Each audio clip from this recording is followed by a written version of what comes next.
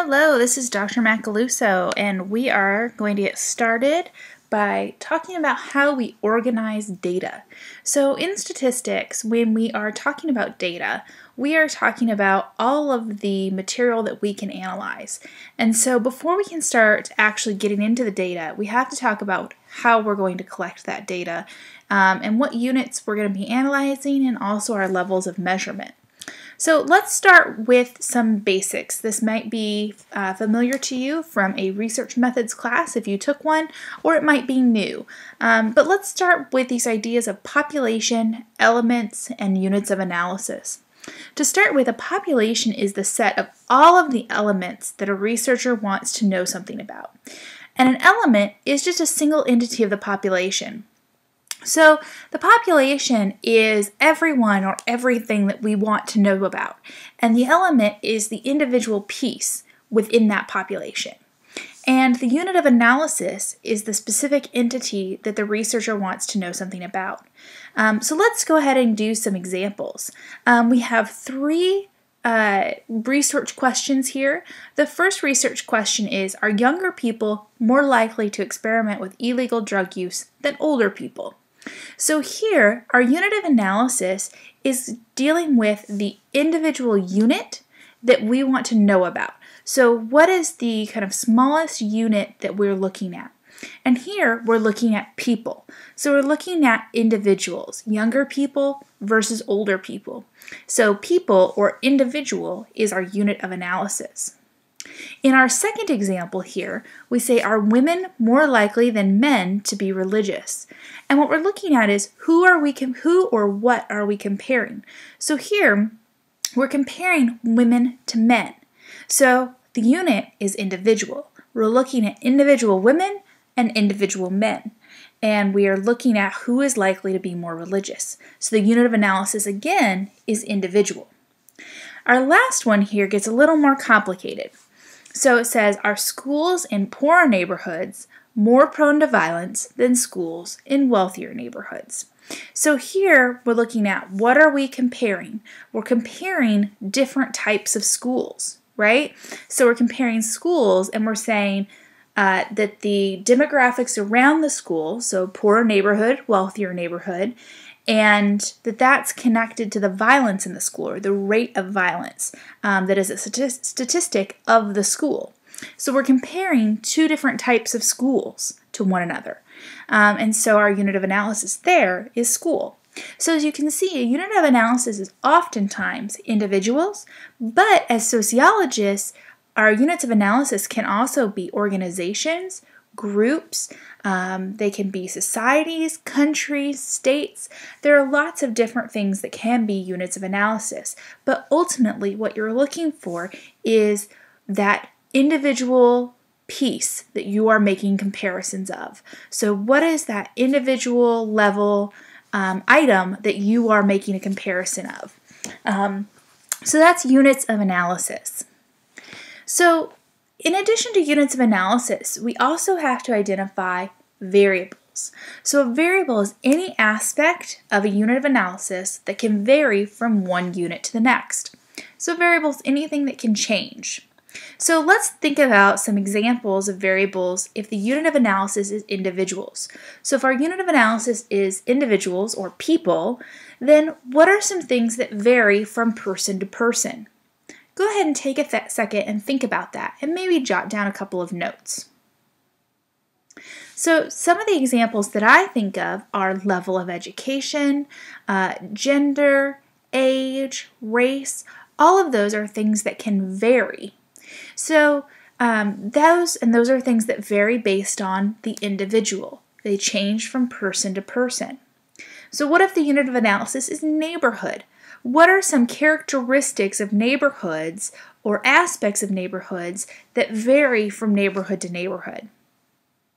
What about neighborhoods like University Hills across the street from ACU as compared to maybe the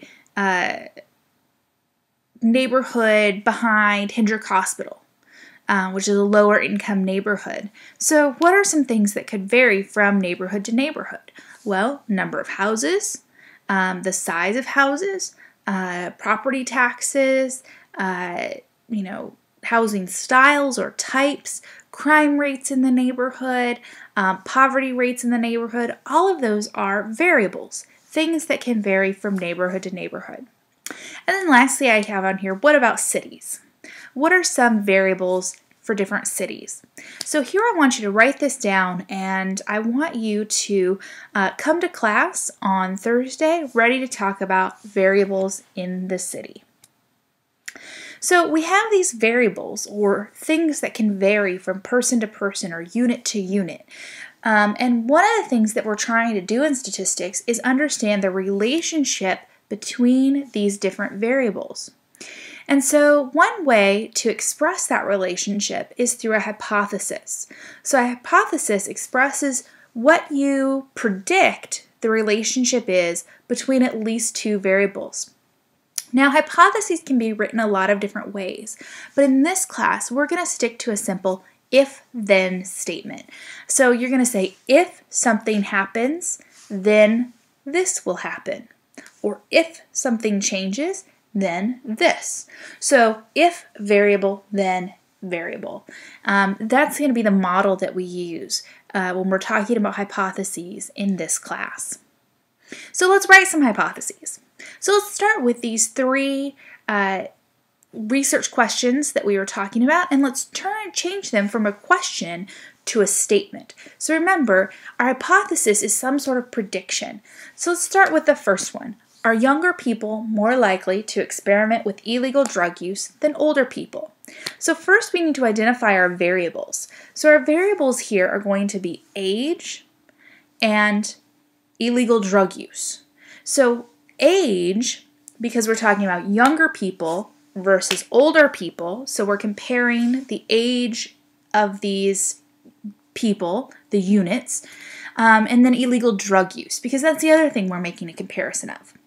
So here, the independent variable is going to be age. Age comes before the drug use. And so we're going to say, if you are younger, then you are more likely to experiment with illegal drugs. Now, it doesn't have to be if you are younger.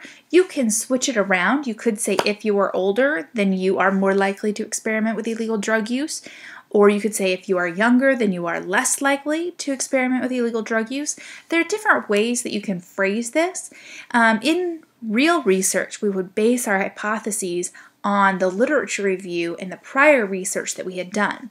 But since we're kind of skipping that step in this class, you just can base your hypothesis off of common sense knowledge and what you know about the social world. All right, what about the second one? What kind of a hypothesis would we write for this?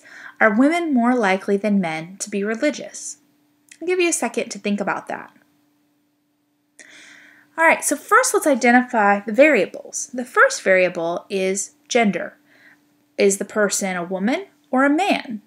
The second variable here is how religious are they? So our independent variable is gender, and our dependent variable is how religious are you? So we would say, if you are a woman, then you are more likely to be religious.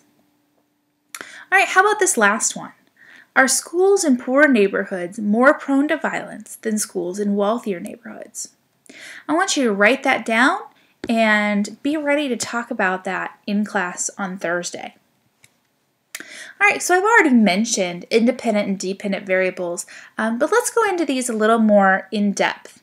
So we have two types of variables, and these are, again, things that can vary or change from unit to unit in our research.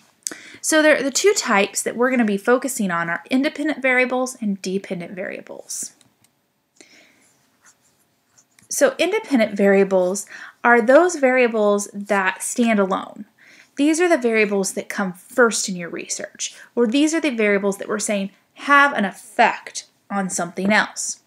Where a dependent variable depends on the independent variable. So we say that a dependent variable is the one that is being affected. So the independent variable comes first and has some sort of an effect on the dependent variable. So when we're looking at our examples, the first one, are younger people more likely to experiment with illegal drug use than older people?